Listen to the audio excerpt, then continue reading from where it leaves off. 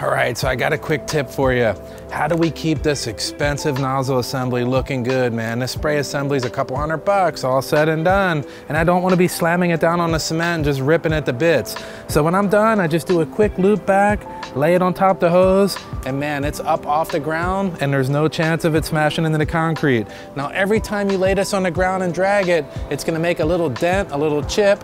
Man, after a couple months, this thing's gonna look haggard. People always ask, man, your stuff looks brand new. You darn right it does. I paid good money for it, and that's how I wanna keep it. All right, so that's all I got for you. We'll see you on the next one.